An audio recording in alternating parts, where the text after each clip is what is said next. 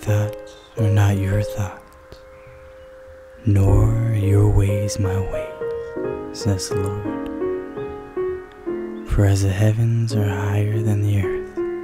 so are my ways higher than your ways, and my thoughts higher than your thoughts. For as the rain comes down and the snow from heaven, and do not return there, but water the earth,